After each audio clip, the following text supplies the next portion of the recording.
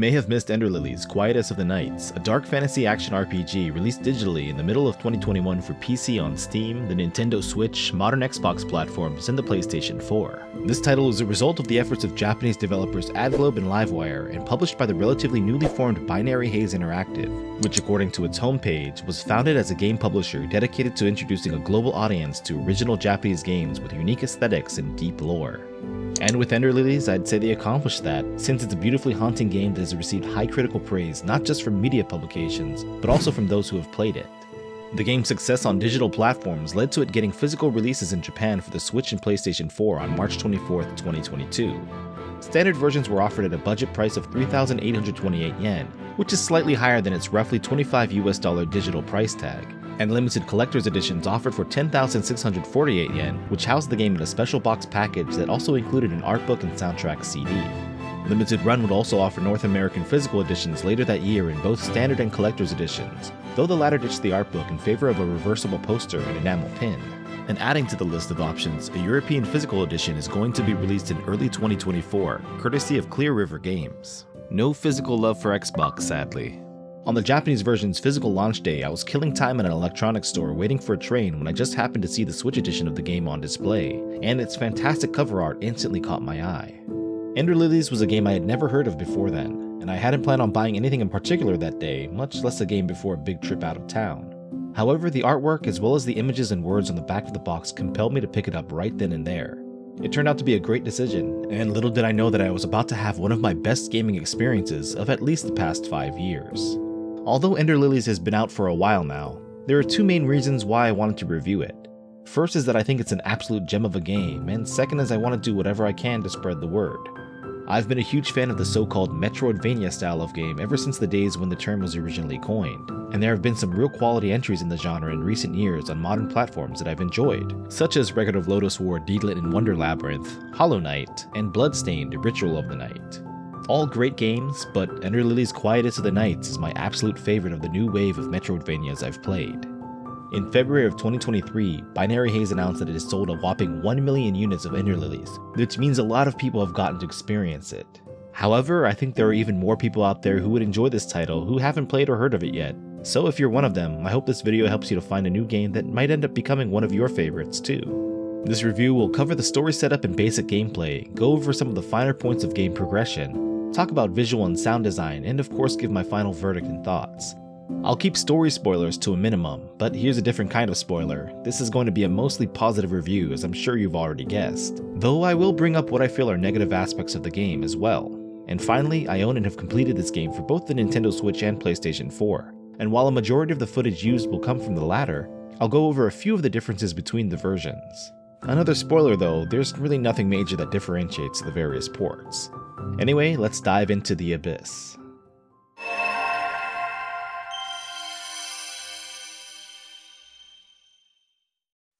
The game begins with a brief cutscene of a disembodied red spirit discovering a slumbering young girl wearing an ornate turquoise amulet, awakening her from a deep sleep. When this pale child comes to, she finds herself housed in the walls of a dirty, ramshackle room, and the spirit reveals himself as the Umbral Knight, an enigmatic spectral swordsman. He inquires if she has knowledge of the events that took place before and as she slept, but finds the girl in white has no memories of her life before waking, seemingly the victim of amnesia. Though she cannot speak, she does understand the warrior's words, and can communicate through gestures. Rather than tell her about the state of the world outside the sanctuary, he suggests she take a look for herself, and from here the player takes control of this unnamed innocent-looking girl, the protagonist of Ender Lilies. As you would imagine, being so small and inexperienced means her actions are quite limited, especially at this early stage of the game. The D-pad or analog stick is used for movement, pressing down will crouch, and the right analog stick pans the camera slightly ahead in whatever direction is pressed. Pressing the bottom face button performs a jump, and the player will automatically grab onto and climb up ledges. The two appear to be deep inside of a church, and won't be able to leave by simply walking through a door, as a number of grotesque creatures have taken refuge in the decrepit sanctuary, and they mean to do harm to the vulnerable child. On her own, she cannot do anything to fight off these fiends, but thankfully she has the Umbral Knight there to protect her. Pressing the left side face button, the girl will summon the Phantom Swordsman to her side, where he draws his blade for a quick strike that can be chained into combos. While the heroine is unable to directly engage in battle, she is not completely defenseless, as she can lunge out of harm's way with a tap of the right trigger, letting her dodge enemy attacks or get behind those holding shields, a maneuver that plays a large part of this game's combat system, making it feel a bit like a two-dimensional Dark Souls at times. Also, like Dark Souls, enemies can be knocked down when a poise meter is drained after taking enough hits. I won't be that cliche and say this game is the Dark Souls of Metroidvanias, but there are a few other similarities to the Souls games which will come up a couple of times, so be warned. Much of the story and lore of Ender Lilies is slowly revealed through journals and other scribblings picked up throughout the game, and writings discovered in this initial area inform the player that these hostile beings are known as the Blighted, ordinary people who have been driven to madness and transformed into undying abominations that hardly resemble their former selves, a fate worse than death that afflicts them with ceaseless pain and uncontrollable rage. Besting these monsters in combat inherits their blight, which serves as experience points in Ender Lilies, and accumulating enough blight raises the player's level up to a maximum of 100. Leveling up doesn't increase HP, nor does it lead to any new skills being learned. It's strictly to raise a base attack stat. In order to extend the life bar, players must discover amulet fragments which add 5 or 20 points to their max HP. As the mysterious young girl and her even more mysterious ghostly companions slowly make their escape through the dilapidated corridors of the decaying building, they come across a welcoming bench which gives them a moment of relief from the horrors that surround them. This bench is one of many resting spots in Ender Lilies, called respites, which act as checkpoints and restore all hit points. This isn't the only way to replenish HP though, since the heroine can pray using the amulet she wears, healing her up to 3 times at the outset of the game. Respites also refill her prayer stock, though finding a rare white flower resembling a water lily in some areas will add 1 to the stock as well. If HP reaches 0, the young girl will return to the last place she rested at, with no penalties other than the inconvenience of having to trudge back to where she fell and being forced to take on any enemies previously slain all over again, because resting at these checkpoints will revive any downed foes. The respite checkpoint system in Ender Lilies is a lot like the bonfire mechanic in the Souls series, minus the no real penalty for death part, so there's one more similarity between the games. Game progress can be saved at respites, in addition to a host of other things, but we'll go over them a little later. The two eventually arrive at the church's altar, where they also come into contact with a figure who is different from the Blighted encountered so far. She is the guardian Sigrid, who still retains a shred of her humanity as she mumbles about her duty to protect someone. However, the blight consumes her and she charges at the girl in a violent rage.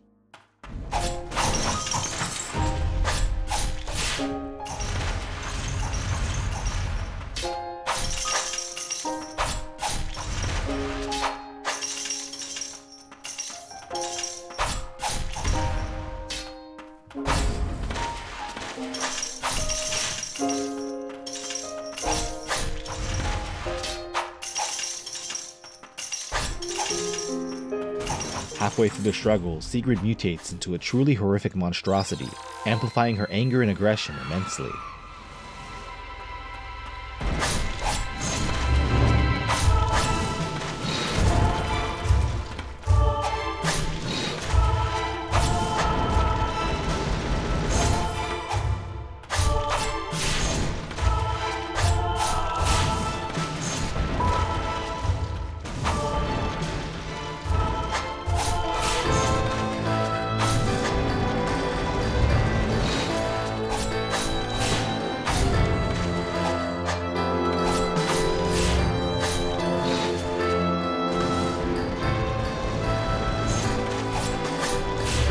It's a difficult affair, but thanks to her undead protector's sword skills, as well as performing a whole lot of baseball slides, the young girl survives the brutal battle. In her defeat, a regretful Sigrid admits she was meant to protect the young girl, and the heroine reaches out to place her hand on the fallen guardian.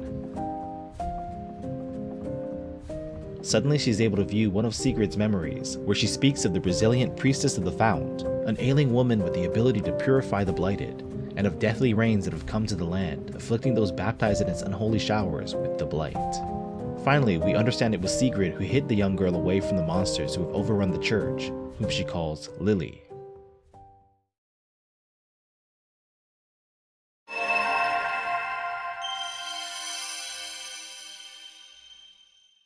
The escape from the church served as Ender Lilies' tutorial stage, and from here on the real journey begins for Lili. It turns out that she is a priestess of the White Parish, much like the aforementioned priestess of the Fount, and is unaffected by the rains. And like the priestess of the Fount, Lili also has the rare ability to purify the blighted, as she did when she touched Sigrid.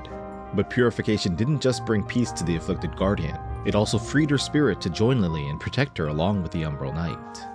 Sigrid can now be summoned to swing her ball and chain on land in midair, and her wings give the girl a small boost that lets her perform the Guardian's Leap, which is a fancy way of saying double jump.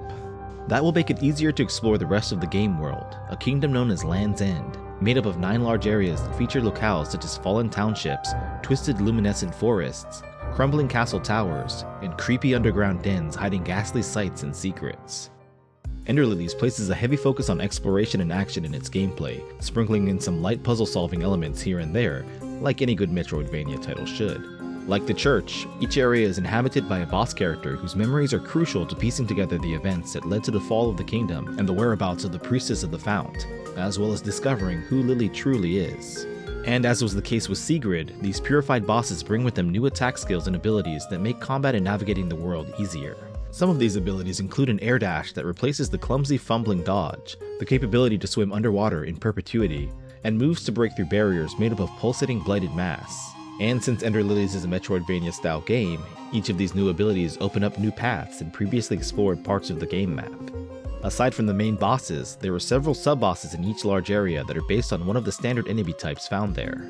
The first of these is encountered shortly after leaving the church, the Cliffside Hamlet youth, who was once a young boy separated from his mother during the chaos of the Reign of Death. Purifying these troubled souls also recruits them, and any new skill can be assigned to one of 3 buttons at respites. Players can equip 2 sets of skills that can be swapped out in real time using the right shoulder button. Skills are divided into main skills and sub-skills. The former typically have unlimited uses and act as the main methods of taking down enemies. The Umbral Knight's sword slashing attack is an example of a main skill, and most of the skills gained from area bosses are similarly main skills. Sub-skills are extremely varied and can do anything from shooting out magic projectiles, filling an area with damaging gas for a set period of time, or summoning a familiar type creature to automatically attack nearby foes. Sigrid's ball and chain strike and the grenade-like arcing jump attack of the Cliffside Hamlet youth are 2 specific examples of sub-skills. The main downside of sub-skills is that they have limited uses, and must be recharged at respites or by finding blighted flowers. There are some main skills and sub-skills that can be used underwater, and each skill can be enhanced using certain kinds of blights found throughout Land's End. These blights are sometimes found in breakable crates and barrels in small amounts, and at times along with a tiny amount of HP restoration, but a majority are gained from purifying blighted who are off the beaten path and on the verge of completely losing their humanity. There are 2 types of blights used to upgrade skills: stagnant blights for sub-skills and the rarer furious blights for main skills. Upgrades will typically raise attack power, increase combo chains and projectile counts, or lower the cooldown time required in between attacks. Only one skill doesn't adhere to this system, which is Lily's first, the Umbral Knight. His attacks can only be enhanced by finding ancient souls, which are found on the corpses of the brave warriors of his extinct clan. Another thing players can do at respites is equip any relics they find around Land's End. These relics are extremely useful, granting effects such as increasing attack power or decreasing damage from enemies, boosting spirit uses, or improving movement speed or jumping height. Each of these relics take up a certain number of equipment slots to utilize, typically 1 or 2, though there are a few that require no slots at all, such as a ring that grants the parry ability by using the R shoulder button while not in motion. Lily starts off with only 2 of these slots, but finding elusive chains of sorcery will increase them up to a total of 20. Equipping relics is also the only way to increase the number of usable prayers, though to increase the potency of each prayer, you'll have to obtain a certain precious item that I won't show for potential spoiler reasons, as its discovery is one of the game's more surprising revelations. All of the story-related findings in the form of journals and notes can be reread at any time from the status menu, and all boss memory cutscenes can be viewed at respites. Discovering all items and skills in Ender Lilies is actually a lot easier than most other Metroidvanias, and that's for 2 reasons. One is that normal enemies don't drop anything other than experience, so there are no rare drops to grind for. And 2, any area where something important still remains undiscovered is colored blue on the map, and once everything is acquired, they become yellow. That being said, there are at least a couple of rooms that are sure to stump most players regarding item discovery. The minimap can be displayed a couple of different ways and in real time, and while it's not super accurate, it also labels where all exits are in the area, making it extremely helpful in determining where and how to progress through the game. There's also a fast travel feature that makes navigating the depraved landscape of Land's End a breeze. Ender Lilies tells a mature tale that's full of interesting twists that touches upon the themes of loyalty and sacrifice, greed and hatred, the dangers of delving into the forbidden, and of course, the nature of life and death. As you probably noticed from the gameplay shown so far, Lillie's appearance varies at different points of the game, becoming darker and more corrupted as she purifies the tragic victims of the Blight, saving them but in turn taking on a part of their suffering. This is a process that starts from her very first purification with Sigrid, a subtle but noticeable change that perhaps foreshadows the protagonist's fate. And I do mean perhaps, as there are multiple endings to Ender Lilies that lead to wildly different conclusions. Whatever path the player takes, however, results in a beautifully presented narrative that is sure to leave an impression that is greatly aided by the game's fantastic art direction.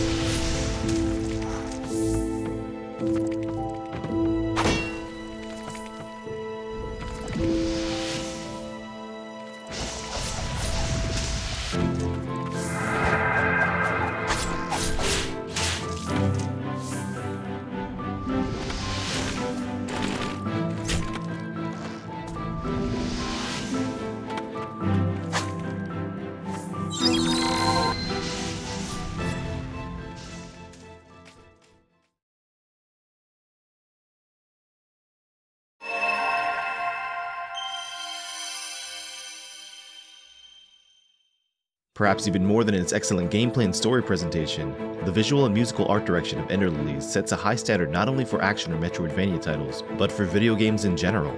I know that's a pretty subjective take, but this is my review after all. Visually, the game looks like a moving painting, and at times can resemble a Vanillaware title, which is high praise in my book. The dreary world is reminiscent of a less cartoony Hollow Knight, a game that Ender Lilies is often compared to, or even Dark Souls. I swear that's the last time I bring that game up. The animations are nice and fluid, and the many background objects give each area a nice sense of depth, making the world of Land's End feel real. Little touches like being able to peer into the snowy landscape through the cracked walls of a stone stronghold just really create an awesome atmosphere. Environments feel alive, despite the death that hangs in the air and litters the earth, and the white and pure Lily stands out as a shining ray of light in a desolate world devoid of hope, which she is. I'm sure you've noticed the wonderful music being played throughout this video, which is all from Ender Lilies' stunning soundtrack. The OST was composed by the Japanese indie music group Mili, who have produced songs for a variety of game, anime, and commercial projects since their founding in 2012. The music can range from haunting and somber, almost like a lost lullaby, to grand compositions that heighten the sense of urgency and strife, to creepy, macabre melodies. The soundtrack is readily available to purchase digitally, but the physical CD that came with the collector's editions has become a sought-after collector's item itself. The Ender Lilies OST complements the atmosphere of the game perfectly, and the game's combination of visuals and audio will surely burn lasting memories into those who experience it. The PlayStation 4 version of Ender Lilies looks great and runs at a smooth 60 frames per second, and while there are some instances of frame drops in certain areas, I honestly didn't notice them until reviewing captured footage.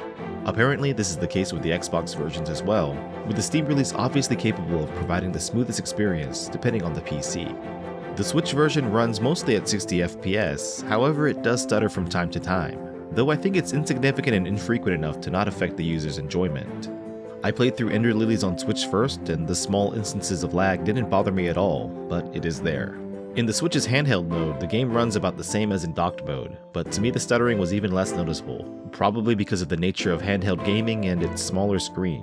One difference I did find between the PS4 and Switch ports is with the graphics. Both look incredible, but for some reason, the PS4 version has a much softer visual style than the Switch, which appeared sharper and a little more jagged. But then again, there's not much of a difference and the game runs fine on whatever platform you choose to play it on. The only big factor that should affect your decision on how to play Ender Lilies is whether you want achievements or trophies, or want to easily play the game on the go.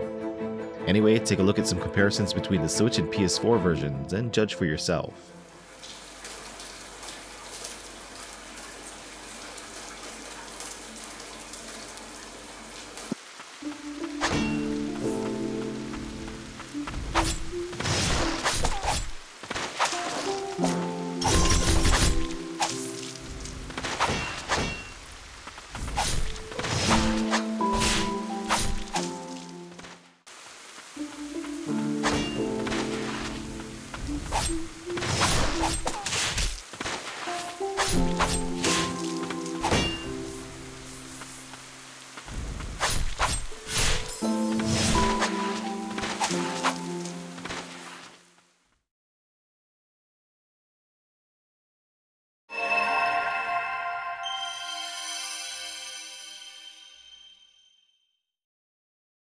I beat Ender Lilies on my first playthrough to 100% in just under 17 hours, though I estimate most people only need 10 to 12 to just beat the game and receive its standard ending.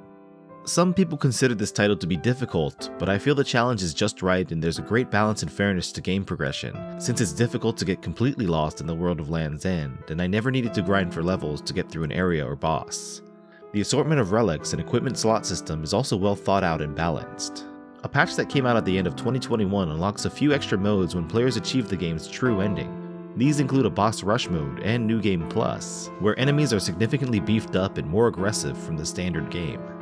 The player is also able to change certain parameters in the standard game mode, such as increasing or decreasing enemy damage and setting caps on character and spirit levels.